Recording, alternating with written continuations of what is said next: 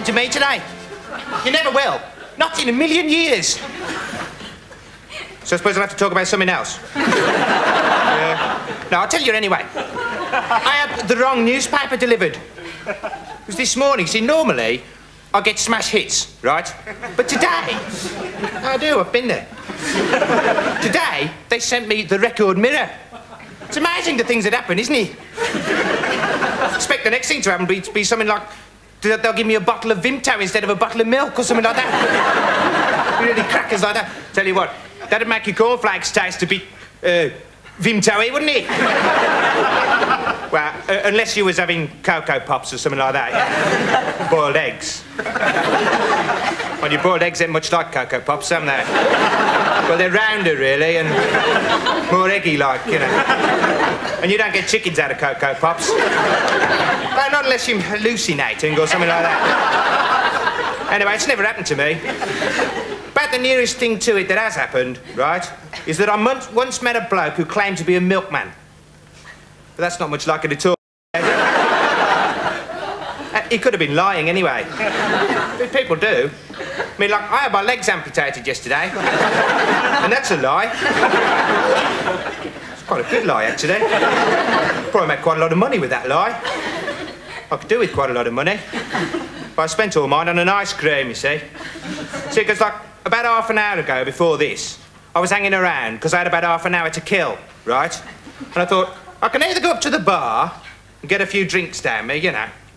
But I thought, no, I'm always doing that, you know, and it takes ages to get my anorak dry again. And it's just a waste of time, really. Besides which, I'm trying to avoid the Redditch sunrises, you know. That's this drink I've invented. It's a cocktail, actually. It's very sophisticated and very easy to make. It's a bottle of Tia Maria, which you pour into a pint glass, right? And mix in an ice cube to taste. Well, to taste Tia Maria, basically. You've got to watch it. I had 3 of them last Wednesday. I ended up having eaten an entire tablecloth. I woke up in the morning inside the fridge. I've written a complete novel on the inside of the icebox. It's a very good novel, actually, but I had to defrost the fridge to get my finger back, you know, and bang went the novel. Well, drip, drip went the novel, actually, you know. So I thought, no, I'll steer clear of it. I'll have an ice cream instead. That'll kill half an hour. So I went up to the woman, right? I said, I'll have an ice cream, please. And she said, oh, yeah. I said, yeah, I'll have an ice cream, please. She said, well, you probably better go up the canteen then. I said, what do you mean? She said, this is the ladies' lavatory. Right. So I said, oh, right, OK, then, right. And I went up to the canteen. I went up to the woman there. It was a different woman, you know. But, well, it could have been the same woman. She would have had to run very fast up the corridor and do some pretty snappy plastic surgery, you know. I don't think she can have done that, you know. Well, I would have noticed the surgeons coming out, you know. Oh, no, I think it was a completely new woman. Well, she was about 45, but you know what I mean, anyway. Get them rhinos out of here! Pesky things.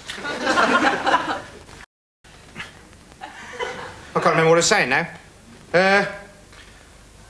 I'm losing the atmosphere. Knock, knock.